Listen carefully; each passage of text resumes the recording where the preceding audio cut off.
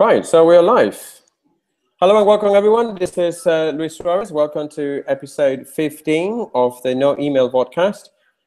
You may have noticed how I am alone. Well, I'm not alone, really. My co-host is not here because she's actually Claire Bird. She's actually lost somewhere in Corsica enjoying holidays.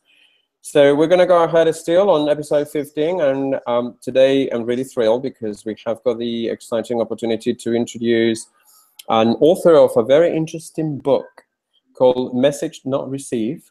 His name is Phil Simon. And Phil, say hi. Say hi. Hi. How's it going? Hey, Luis, thank you for having me. I'm doing well. How about you?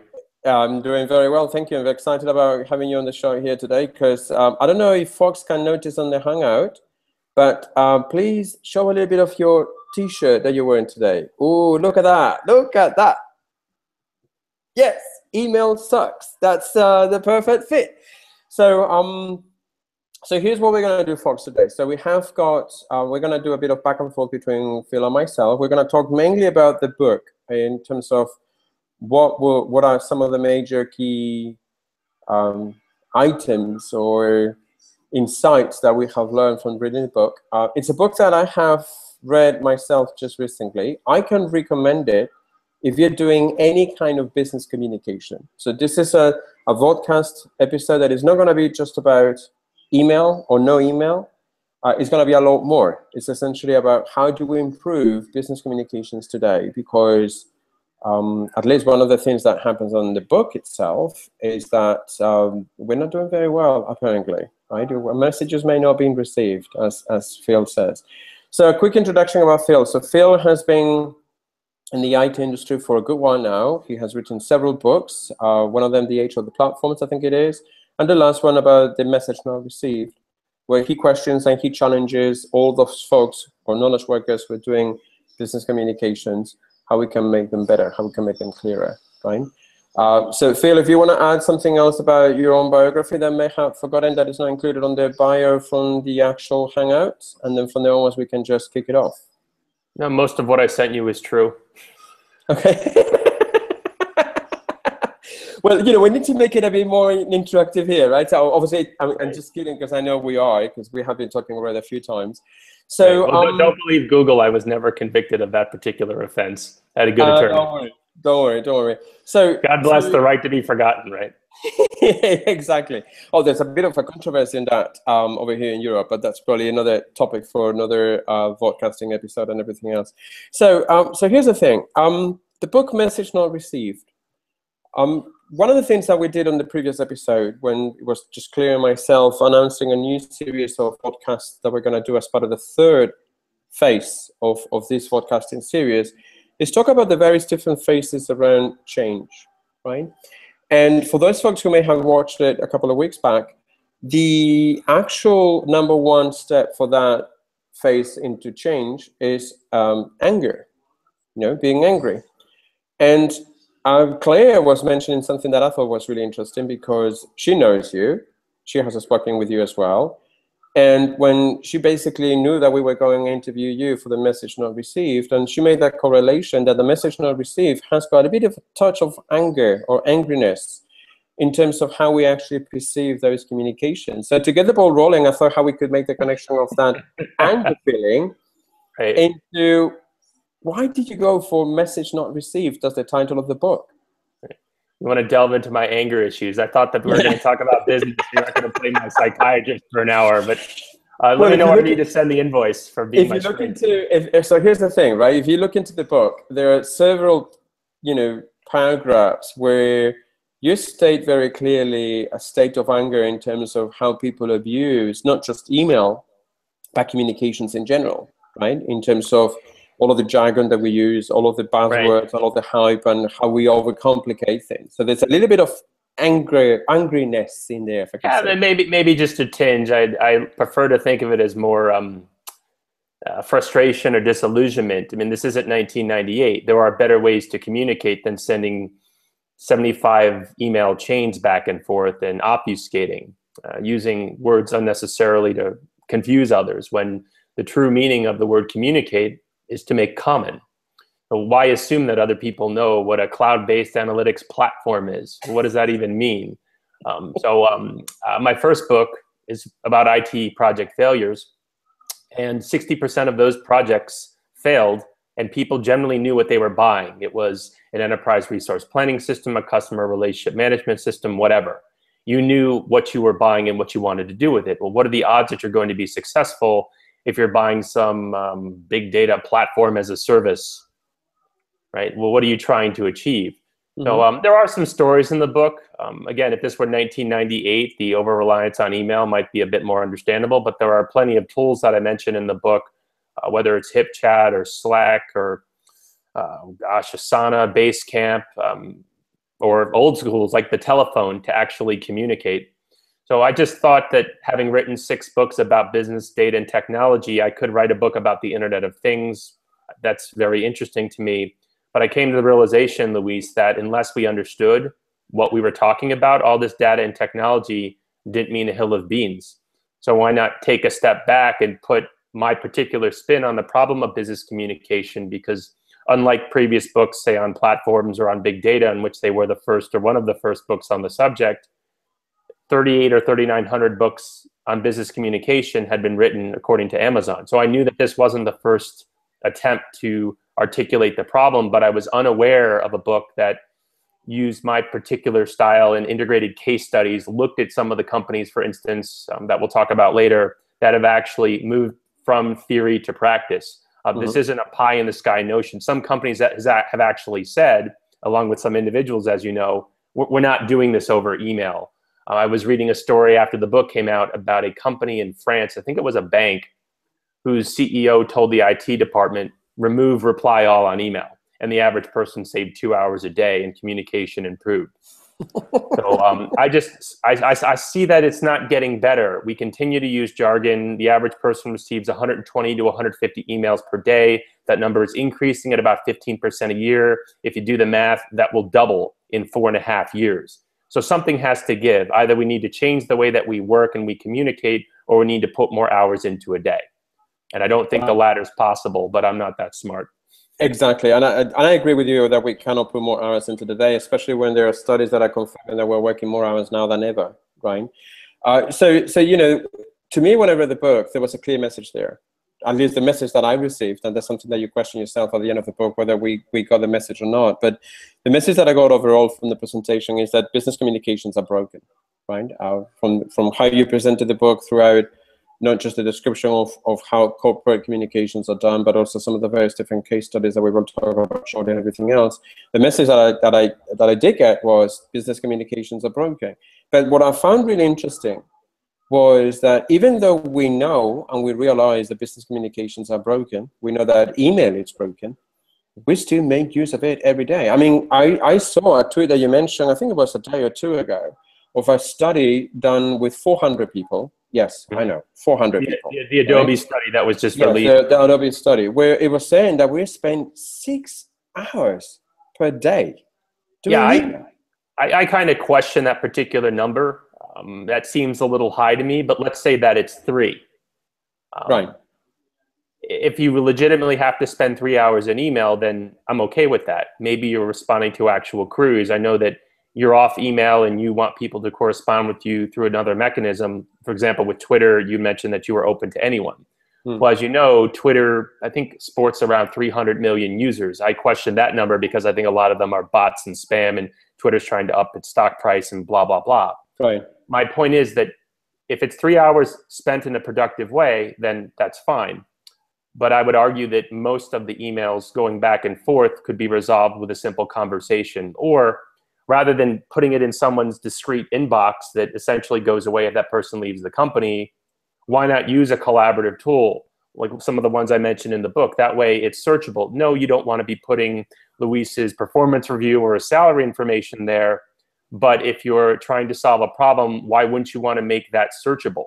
It's the reason, for example, if someone sends me a long email asking for my thoughts on something, I will usually direct them to one of the 1,000 blog posts on my site or an article I've written for one of my clients. I essentially want everything that I've written, as much as possible, to be there so other people can find it and maybe hire me. This notion that it has to exist in my inbox, I think, is very antiquated, very 1998. So why do you think it is so hard for people to change? I mean, clearly myself, with a whole bunch of other different guests that we have been having over the last few months, we understand that email per se is not a problem. It's a technology just like any other, right? Mm-hmm. That it's us that is the problem, right? It's our abuse of the system, it's our behavior, it's our mindset. Things, when you mention about, your approach about what you do with your knowledge is very unique compared to what everyone else who uses email is doing, because instead of you trying to open it up to make it available to everyone else, there are all the people who use email because, number one, that's how they used to find email and as their work, right? So if it didn't happen through email, it didn't happen, right? And the second one is, by me using email, I basically protect and hoard my own knowledge because I only share with a small group of people and for a small instance. And I know that it's trapped in whatever the repository is, that at one point in time, they're going to go away, whether I leave the company or they leave the company or whatever else, right? So why is it so hard for us human beings to change those bad habits? There are a bunch of different reasons, Luis. I'd start with one of my favorite quotes from Peter Drucker: "Culture eats strategy for breakfast." In some companies, that's just the expectation. In other instances, people are ignorant. They don't know that there are better ways to communicate. They're so inured or ingrained with email that they can't imagine life without it. Some instances, people know that there are tools, but they're just too lazy to learn them. If you send, just say, 100 emails a day, 250 days a year, you're doing something 25,000 times. I would suspect that if you do something that many times, you're going to get good at it. So I think that, to your point, the reasons are mostly human. In some organizations, they will not allow you to use more collaborative tools, but that's less of an issue in an era of bring your own device. If you want to text or set up some type of collaboration environment with a colleague without IT knowing, again, this is not 15 years ago. That really wasn't possible today.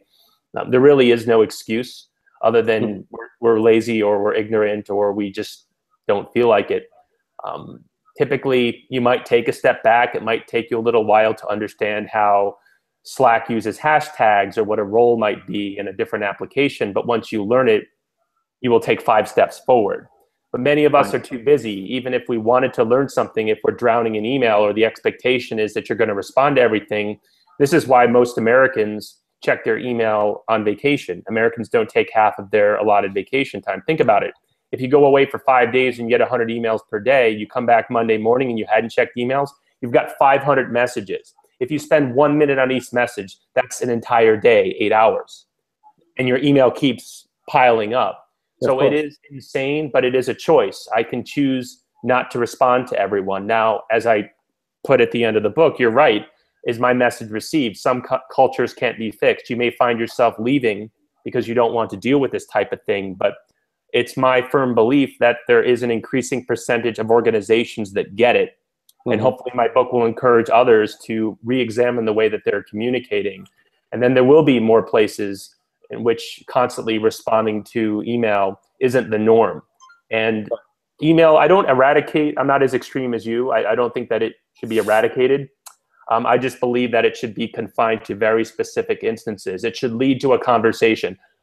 I don't want to have to call you up and tell you a Dropbox link for a file. That's not sane to me. But it's also not sane for us to go back and forth over the course of a couple years on a problem. One of my speaking engagements, in the back and forth before the talk, a company shared with me that it took them 2 years to resolve a data issue.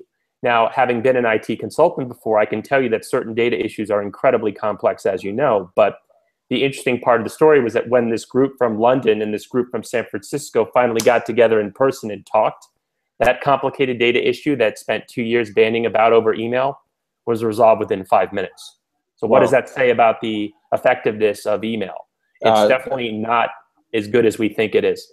No, and actually, when you say that story, it reminds me of the message that you have for your logo, you have on your T-shirt, that email just sucks, right? And that's a very clear example. So here's the thing. That one of the points that you make in the book, which I think it is spot on, and it has come up as well in various episodes, is how we're now at a time when, if anything, we do have a choice. I mean, you mentioned throughout the book how there was a time perhaps when email was the only thing that we could use because that was the only thing that was available to communicate and everything else. But nowadays, we have got a plethora of different tools, and you mentioned several dozens of them, and there are probably hundreds, if not thousands of them, that could actually help people improve the way they communicate, right? And not just the way they communicate, also the way they do and share social gestures, right? In terms of, comments, rankings, ratings, likes, or whatever else, right? The thing that I found interesting from the book was, if we do have a choice, in terms of all the different tools that we can use and everything else, why do we still resort to what we think is the easiest choice, which is in this case the perception that is email? Because like you said, if you have got someone doing 25,000 times the same thing, you better get good at it, right? But the thing is that we don't get good at it, because the example that you just mentioned now is how 2 years of back and forth of email was fixed in a 5-minute conversation. Well, I think that we're efficient at it many instances, but it's not effective. And there is a difference, right? The fact that I can respond to an email and that goes out and my position is on the record is one thing. But whether or not that's the best tool is a separate matter. Again, I go back to people and culture. We love to demonize email the same way we love to demonize PowerPoint. You and I have both seen some absolutely atrocious PowerPoint slides. But I like to say that we should blame the Indian, not the arrow. No one forces us to use 10-point fonts in a PowerPoint slide any more than anyone forces us to respond to an email. So in the book, I advocate following a 3-email rule. After 3, we talk, and I will invoke it. A true story, when I was putting together the book tour back in February, I was dealing with a PR firm representing a company whose name I won't mention. And after about 4 emails back and forth, I invoked my rule and provided my phone number and a link to my schedule that you can book online. And said, let's have a conversation. Her response: too busy, can't talk, have to do this over email. And I laughed for a minute and broke my own rule and responded with, the irony isn't lost on me here. You represent a company that's trying to promote collaboration software, yet you will only talk to me, quote unquote, over email. So some people you just can't reach, to paraphrase from the movie Cool Hand Luke. But we can choose where we work. If you believe that email is a problem, you can try to introduce new tools. Again, this is not 15 years ago. You don't have to spend millions of dollars and go with Microsoft SharePoint. Now there are many free or freemium-based tools because of software as a service or open source software, cloud computing. If you just want to use, say, HipChat or Slack in your department, you can do that in theory. You don't need the entire organization on it. So we choose the tools that we use, and we could fight this or we can embrace it. And call me a contrarian, you wouldn't be the first, but this problem has a solution. It may wind up irritating some people. You may wind up leaving your job or your company. But I do believe that it's a better alternative. And if pressed, if you took 2 companies, A and B, everything being equal, and it never is, but one embraced truly collaborative tools and one did not, and they're the same profit margin, same industry, et cetera, I would bet on the first company any day of the week and twice on Sunday. Yeah, absolutely. So here's the thing. So we are broadcasting live. We have got some viewers. We have got some live questions, and I'm going to go through one of the questions that I think is very timely in terms of that scope of choice and what would someone do, right? So the question comes from Marie-Louise Collard.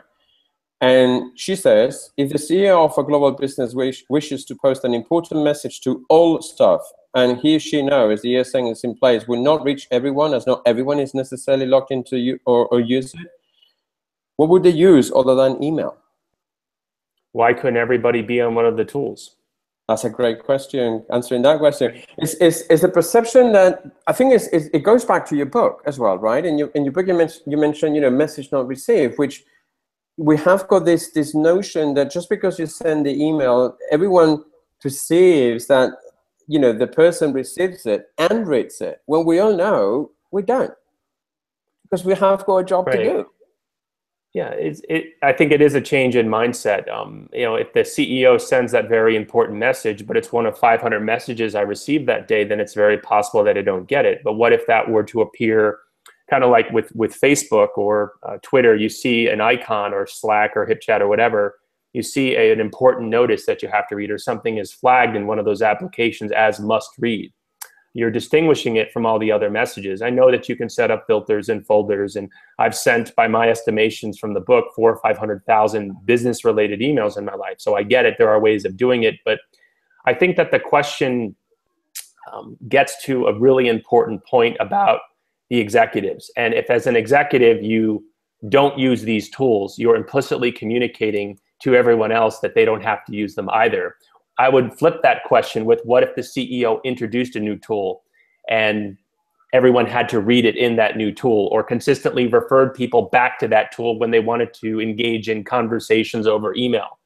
There's a lot to be said, particularly in brownfield companies as opposed to greenfield ones. If you look at a lot of startups, they won't even go down this path with email because they realize that there are better ways to do things.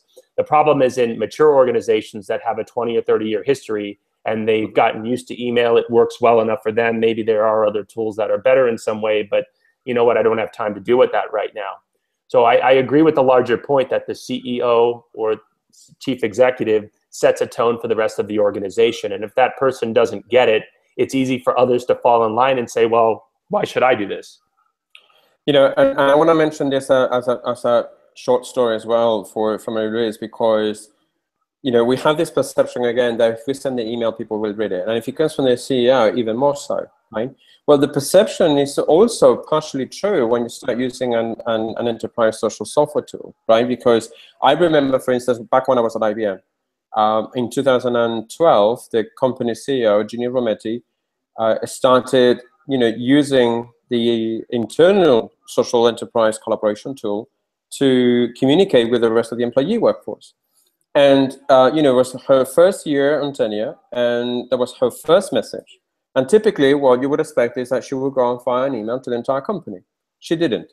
She created a community, and inside of the community, there was a blog. And within that blog, there was a video blog post where she recorded herself for 3 minutes, I think it was, if I recall correctly, 3-4 minutes, where she basically stated the 3 priorities for her for the year, right? And she published it. There was no communication on the corporate internet. There were no emails about it.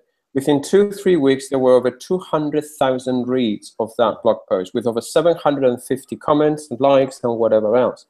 And people were saying to me like, yeah, but it didn't reach the 500,000 or 600,000 employees with contractors and business partners and everything else. And I said, yeah, but don't you think that there was already like critical mass in there if half the population read the actual blog post and they had all the bars going about it with the word of mouth and the viral effect of saying, oh my God, our CEO is blogging, kind of thing, right? So I would say that, you know, just because they may not be there on the social tool, it doesn't necessarily mean that the message is not going to be received. You know, I think one of the good points that I can make in correlation to the book as well is that if the content is good, people will find it eventually, regardless of whether it's on one social tool or the other. The problem is that in most cases on email, you won't find it, especially when, for instance, the employee leaves the company, right? So and I agree 100% with you in terms of that, you know, executive support, which is nice because sometimes you have got this nice, lovely leadership and sponsorship from the executives saying, oh yeah, you guys can go ahead and do that, and here's the budget, here's you can purchase and everything else. But I think we're reaching the state where we need something more. We need to translate from words into actions, and it's, you know, the lovely pat on the back and off you go is no longer enough unless we get those executives to actually lead by example. There will be a fraction of the population that they will say, well, if our chief executive doesn't do it, why should I? Right? That's true, but there are people in larger organizations who will not wait for chief executives to get it. We've all heard of the term shadow IT and this notion that I'm going to start a private Slack or HipChat community to get something done because IT is not giving me the tools that I need. Or they're evaluating different vendors, and in 2 years they're going to launch a new application, but we've got a deadline to meet. In fact, one of my favorite stories in the book comes from a guy who was working at AT&T, and HR kept bothering him to take training classes. And for those of you who haven't read the book, he kept getting nasty emails. So he wound up playing the video, hitting mute, minimizing the window, and then going back to work. He never heard from HR again. That just illustrates the point that all of our messages aren't received. Just to use your example, just because you sent out 500,000 emails doesn't mean that they were read. And it's easy to look at a statistic like 200,000 views for a video and go, well, it didn't have the same penetration that email would have received. But Mark Twain once famously said, there are lies, damn lies in statistics. If you want to look for a reason not to do something, the data is there. I'm sure that if you Google enterprise collaboration failures or Slack failures or whatever, you'll come up with something. But as I mentioned, there are more and more companies that are taking advantage of this because it works, it's better. I was just reading an article about how the New York Times built an internal tool on top of Slack to help them determine not only how to develop stories, but how to share them over different social channels. So like anything else, there's an adoption curve. And many of these large companies are not early adopters, but you can't tell me, while Slack may be new, companies like Yammer have been around for 5 or 6 years. There's a reason that Microsoft paid, I think it was $1.2 billion for it back in, I think it was 2010, when Microsoft owned SharePoint. The difference is that SharePoint is very much top down and Yammer was very much bottom up. So to me, it's not necessarily, we would love to do this if only the CEO got it. No, you can in fact start at a much smaller, more granular level if you like. Right. So you mentioned that there are a number of different companies, or more and more companies, that are doing this. So in the book, A Message Not Received, there are 3 companies that you actually listed as really interesting case studies. So we have got there ClickHealth, Sidecar, and PR 2020. They're tremendously powerful stories. And I want to ask you a question in general about the 3 of them. But before that, while I was preparing today's episode and everything else, there was something that struck me as remarkable in terms of how sometimes we don't even know how to sell ourselves. And I mean that in the most generous sense, in the most positive sense, right? Because, plenty of people, that I have been in touch with over the course of the years, they know that I haven't done email for about 8 years now, right? And that I'm having a very strong advocate, perhaps a bit of a radical and everything else. And when I was reading the book, and you mentioned there how ClickHealth has been using this policy of no intranet email, so no internal email, for over a decade. And I'm thinking, like, where the hell did these guys work? You guys should have been out there already 10 years ago telling the whole world, we're not doing email, we're using this nice, lovely application that we have built called Genome that does a tremendous amount of really good work to make us work more effectively. Why is it so hard to publicize the good stories, the success stories, versus just focusing on the failures? That's a good question. I wish that I knew the answer. I'm not that smart. It certainly received some publicity because I heard of them. And I actively, as I do with all my books, seek case studies. I'm a big believer in show me, don't tell me. To me, the best business books contain a number of things. First up, I'm a big fan of data. So don't just assume that email is a problem. And I go through and I did my research and show that the numbers are increasing, et cetera, et cetera. But data in and of itself doesn't necessarily tell a story. So I'm a big believer in case studies. I also, as you know, like obscure quotes. And then, yes, I have my opinions and feel free to disagree with them, but at least my opinions are rooted in fact. To me, it's just lazy if you're writing a blog post that cites a statistic and you don't link to it. Or if you're writing a book, you don't put in a footnote that this is where you're getting the information. But Genome's a great story because it has evolved, and it all started back, I believe, in 2002 or 2003 when the company was fairly new. And the CEO said flat out, we're not using email internally because it's the best way to let other people plan your day. That's pretty much a quote verbatim, and it's one of my favorite in the book. So there was this recognition at the upper levels, but in fairness, there was also frustration at the lower levels because, as I point out in the book, many people would open a ticket with IT and then send an email and then tap them on the shoulder to go, did you get that? And that drove them crazy because why are you doing both? That doesn't make a whole lot of sense. And no one, if they're really busy doing something, wants to be tapped on the shoulder with something as mundane as that. So there was the highest recognition at that company that something had to give. But I hope that books like mine and case studies and people like yourself have received some nice publicity. I read the Wired piece a while ago. Will help raise awareness that there is another way. Again, even with Click, they use email externally, But think about it. If you're communicating with a client or a prospect or a partner, eventually perhaps you bring that person in to your tool, your network, whatever. But this notion that it needs to be the default means of internal business communication, I think, is very misplaced. And it ignores the fact that there are better tools out there. If you go back to 2000, sure, we saw some corporate intranets, but they were kind of clunky and a lot of people didn't use them. These days, the tools are so much easier. And here's the other thing, Luis. We pretty much use these types of tools every day with social networks. A lot of these things, there's a case study on PR 2020, a PR firm in Ohio. It's basically like Facebook for work with the tags and the @ symbols and the hashtags. So this notion that there's going to be a 2-month learning curve is insane. So to me, the squeeze is worth the juice. But these are all companies for the case studies that recognize this fairly early on, that they needed to do something different. As I mentioned, the challenges, and I spoke to many large organizations in trying to get case studies. A lot of them even said, look, we would love to get to where you are, but we just can't right now. So as usual, it comes down to people. When I try to explain my books to people, I try to say that they're not technology books per se. They're about the intersection of people, business, data, and technology. And as usual, the tools are there. The question is, are we willing to embrace them? So my background is very much kind of a mix of a bunch of different things. I don't just espouse the benefits of these different tools in a vacuum. These tools need to be used in real life. And in real life, there are challenges and problems because we're human beings. Yeah, well, you know, that's the whole point behind the 3 case studies that you mentioned in the book, that there are actually folks, there's 3 companies who basically decided, we need to put some action into this, right? We know that we need to improve the way we collaborate, the way we communicate. You know, we have got jobs to do, and the less friction that we have in how we interact amongst each other, the clearer the message will be, right? And then you have got Click doing that. You have got Sidecar, which is another interesting use case because, or case study in this case, sorry, I should say, and I should correct myself, right? The Sidecar is interesting because they have actually built it around a community, right? Right. And it's actually, no, go ahead, sorry.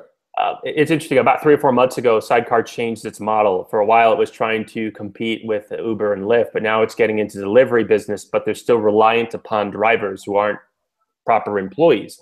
There's no reason that this tool can only be used by proper W-2 or full-time or part-time employees. You can use them with independent contractors, and that's exactly what the company did. Relying exclusively on Facebook just didn't make any sense for a bunch of different reasons. Number one, Facebook owns the data. Right. And what's to stop Facebook from, in the feed of a Sidecar driver, showing an ad for Uber and poaching their employees? Well, Uber is not above very aggressive business tactics, as you know. But it didn't have any control over the app. It couldn't control the news feed. So why not spend the time? And they went with Jive Software, another very powerful collaborative tool, and built something such that the only email that its drivers would ever receive was the first one. And then with that, because it's a mobile first company in a way, with the drivers being out in the field, you would never have to send another email again. And then they were smart enough to realize that you're not going to have it all figured out from the beginning. They very much embrace agile or lean methods. For example, they didn't know early on, and this is one of my favorite stories from the book, that this community, they created the garage, right? It's called Sidecar. Well, right. At the garage, you need to make an occasional pit stop. In other words, when nature's call came, where was the nearest public bathroom? And they responded to the feedback early on going, hey, it would be really neat if I didn't have to drive around in circles or use a different app. If right inside the community, I could see, oh, wow, there's a McDonald's here or a Burger King. So I like this notion that you throw something out there and it generally works, but then you respond to feedback. And that, to me, is a much better way of developing an app. And you're also showing that you're listening to your users. You're moving potential conversations away from email, which is where way too many people spend way too much time, and into something that makes more sense. Because you know what? Rather than responding to the same email 100 times, why not create an FAQ or something searchable in which you just search for bathroom and there it is? Why do I want someone at a help desk responding, opening a ticket, we received your message, what do you need? Even a chat session, why not automate that? We live in an age of self-service, right? How many Google searches are conducted every second? It's quite a few. People want to search for themselves. To me, you might need to talk to someone, don't get me wrong, if you have a question that can't be addressed or it's personal or contains sensitive information. But for the most part, you want your drivers, in this case, sidecar, in the field driving people and making you money, not stopping and calling or trying to, being confused. So to me, it's just a better way of doing business. I don't believe in the benefits of communication tools in and of themselves. All technologies, all tools help us run a better business. Our employees will be less frustrated. There are benefits to this other than just saying, I did away with email. Well, congratulations. What do you use instead? And does it really help you? To me, it's a much more pragmatic approach than just buying the fanciest, shiniest tools and throwing them out there, but no one ever uses them. True. And the really cool thing about Sidecar is that it proves that even the non-traditional organizations, because Sidecar is non-traditional organization, as you would explain, can benefit from thinking out of the inbox, if I can say that, and use the smarter tools more effectively, like you have showcasing here, right? And the use case that you mentioned about the bathroom breaks, there's actually a term for it, which is exaptation, which is essentially find new uses for an application or tool or whatever else that even the developers didn't think about it, right? And in this case, it's a need that they had that it was provoked by having the conversation and then having all centrally stored in the garage where they could go and query it any other time, right? And what I really like about the case study from Sidecar is that the focus was on the end user, in this case, the driver, which is, I need, for myself as a company, I need to help you be doing your job for the longest time that I can. So I need to, again, reduce the frictions to the point of taking them away. Don't distract you away from what your job is, which is basically being on the road, right, with your car.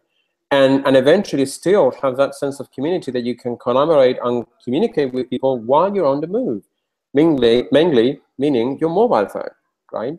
I would argue that unless Sidecar embraced a tool like Jive, and it could have been something else, after a while, its drivers may have been frustrated. Why am I only interacting with you over email? Or why do you make me sign up for Facebook? I don't want to be on Facebook for whatever reason, right?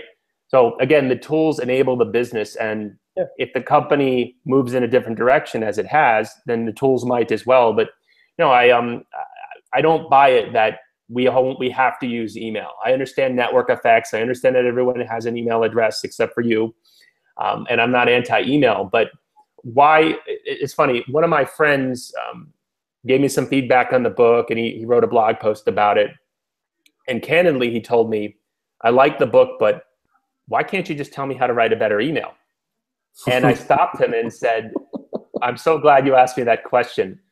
First of all, that book has been written before. You can do a Google search, and every day I see something on Harvard Business Review or Inc. about effective email tools. I want to write the book that makes you think, why am I sending this email in the beginning, right? Is this the right way? Before you hit return or send, ask yourself, why are you doing this? Ask yourself if you should pick up the phone. Ask yourself if you should embrace one of these tools. Going into jargon, ask yourself if you need to use all these fancy terms when people won't understand them, or it's unlikely. Ask yourself if there isn't a simple way of doing it. You may decide, you know what, Phil, I like the book, I read the book. I don't believe in your 3 email rule. Mine's going to be 5, or I'm going to forget that rule because somebody lives in China and the time difference is too much. And I have to translate what that person sends me because I don't necessarily understand the person's English that well. Make your own rules, but question why you're doing it. This notion that we only have to use email for communication, I think, is ridiculous. That aligns quite nicely with another question that came up, again, from Mary Louise Collard, where basically she's stating how for as long as email is intimately aligned with social tools, employees will still continue to use email, right? And I agree with you that if you certainly put together, rules to me is a very strong word. So I prefer to call them guidelines, right? So you're basically trying to entice people to do things in a different way, right? And I'm thinking, based on that reflection and question from Mary Louise and what you just said now about the introduction of those rules and guidelines and everything else, whether we collectively, as knowledge web workers, if I can call ourselves that, we probably haven't worked enough or hard enough in providing the right conditions for that shift to take place. So if we tell people, here's the enterprise social software tool, here's email, go ahead and use it. I know what people are going to do. They're going to go to the 25,000 messages that they have sent out already. Whereas if you actually stop and tell people, hey, here's a different way of how we can work together. Let me show you how it actually works. Let's figure out examples of how we actually interact in the day-to-day with tasks and activities and whatever else, and see how we can figure out in a different world environment than what email is doing. I suspect that if we actually become more proactive in doing a bit of hand-holding, a bit of coaching, and helping people understand how there are better ways, that we will have probably a lot more success than just saying, hey, here's a tool, go ahead and use it. Yeah, right? and I think that stories really help in that regard. It's one of the reasons I believe in case studies. You may not believe me when I say that there are better tools out there, but in chapter 8 of the book, I go through those 3 case studies, and you may say, well, that doesn't apply to us, or I couldn't see us using that in this particular instance, but maybe this would work over here, right? Like I said, I'm not against email. I don't think that it should be eliminated, but I think that it is one club in the bag. There's an expression, if you only have a hammer, everything is a nail. Well, why? For me, I use a bunch of different tools. I just finished an upgrade of my website, and working with my developer, we didn't send a single email. I used a very simple task management application called Todoist. Is it a full-blown project management application like an Asana or a Basecamp? Absolutely not. But I wasn't dealing with 10 different people. I was dealing with one person. So I could isolate the tasks. We could track our back and forth. I can put in an image, and I don't have to go into an email box that has 35,000 emails trying to find the one from him that relates to this. It's all contained, and I get alerts on my smartphone and my iPad. I can make updates, and it all synchronizes. That doesn't mean that I would never send him an email. Towards the end of the project, I wound up sending him an endorsement that he put on his website. So to me, if you say, well, I can't get rid of email altogether, therefore I will never use one of these other tools, doesn't make a whole lot of sense. I'm not saying you have to try every tool I mentioned in the book. As you mentioned before, there are probably thousands of them out there. But there is a table in, I think it's chapter 5 or chapter 6, that lists a bunch of different tools. So if you and I, let's say you don't have an international plan, I can get on Skype, I can get on Google Hangouts. If I don't have a proper calendar application, then I can use You Can Book Me or calendar.ly. So take a look at a lot of these tools if your organization doesn't provide them, and then maybe adopt them, or ask your organization, is this something that would benefit us? So I don't believe that there is a Swiss Army knife of tools, but that's exactly how most of us are using email today. It is our project management app. It is our task management app. It is our collaboration tool. It is our scheduling tool. And I'm telling you, that is insane.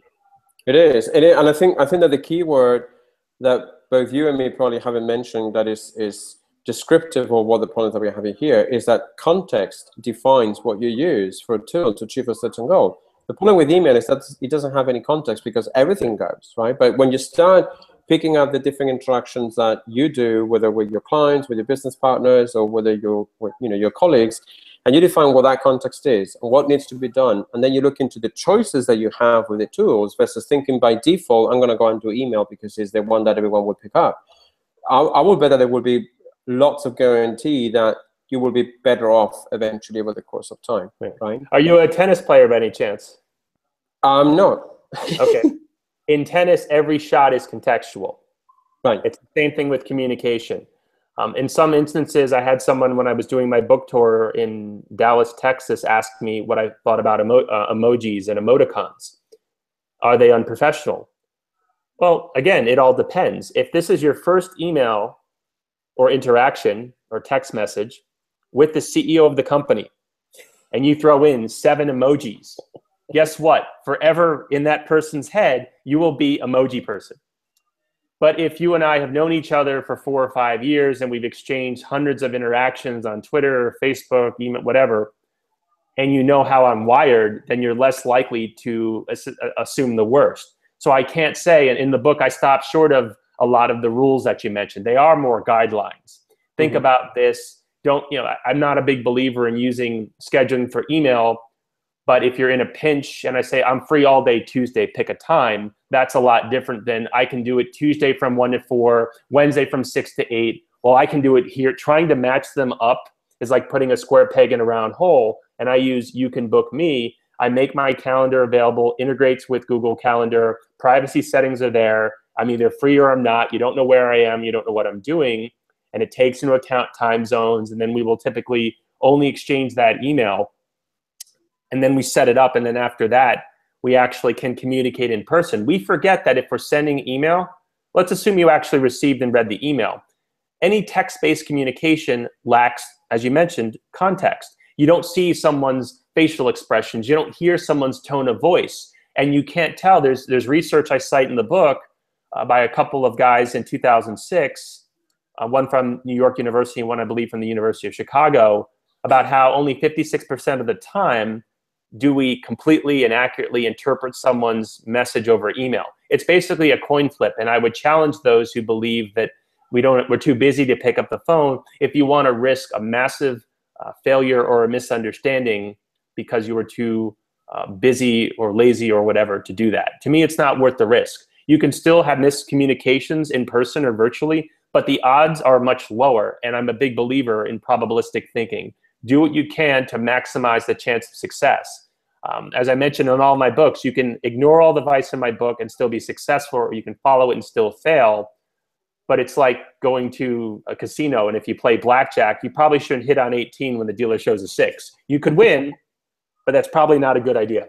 That's true. So typically when we're doing this podcast is we're also trying to make it practical for folks who are listening, right? And as we're coming close to the end of the episode, I would love you, from message not received, for you to pick up the top 3 tips that you would give out to anyone out there who is starting to question the status quo of email as no longer the king of communication, the king of collaboration, but just one more of the pack, one more of the umbrella of options that we have. So what would be your 3 major tips that you could go and share with folks here that we can use to wrap up the episode?